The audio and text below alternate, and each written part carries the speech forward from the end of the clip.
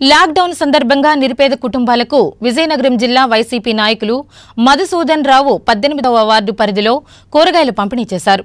ఈ సందర్భంగా ఆయన మాట్లాడుతూ కరోనా వైరస్ సందర్భంగా లాక్డౌన్ ప్రకటించడంతో మధ్యతరగతి ప్రజలు ప్రభుత్వం నిర్దేశించిన సమయంలో మార్కెట్కి వెళ్లలేకపోవడం మరియు పనులు లేకపోవడంతో ఆర్థికంగా ఇబ్బందులు పడుతున్నారని ఉద్దేశంతో తమ వంతు సహాయార్థం కూరగాయల పంపిణీ చేయడం అయిందని తెలిపారు.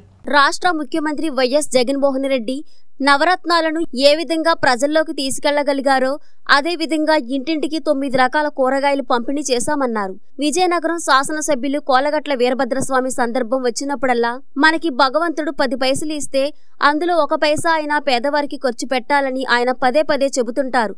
ఆయనను స్ఫూర్తిగా తీసుకుని ఈ కార్యక్రమం చేయడం అయిందని మధుసూదన్ రావు తెలిపారు. కరోనా మహమ్మారి వ్యాధిని బారి పడకుండా మన కేంద్ర రాష్ట్ర ప్రభుత్వాలు ఎంతో ప్రకటబందీగా కూడా లాక్డౌన్ అనేటువంటి ప్రకటన జరిగింది.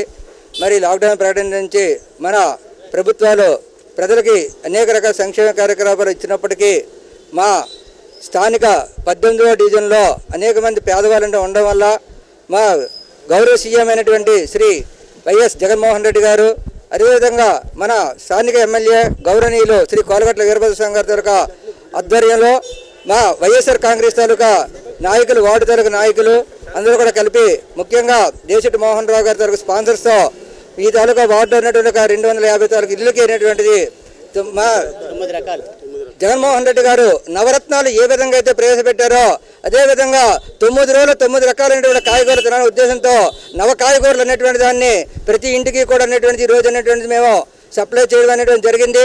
అదేవిధంగా రేపు అనేటువంటి రాబోయే కాలంలో దాదాపు 500 తాలూకా పేద కుటుంబాలకి బియ్యము, కందిపప్పు, మిగిలినటువంటి వాళ్ళకి అనేటువంటిది శరీరంలో అనేటువంటిది ప్రోటీన్ పవర్ అనేటువంటి పెరగాలనే ఉద్దేశంతో కొన్ని రకాలైనటువంటి ఐరన్కి సంబంధించినటువంటి ఫుడ్ కూడా అనేటువంటిది మా వైఎస్ఆర్ పార్టీ తరఫున ప్రతి తరఫు మా వార్డులో ఉన్నట్టు మా 18వ డివిజన్ ప్రతి ఒక్కరికి కూడా అనేటువంటిది పంపిణీ అనేటువంటి చేస్తున్నాం.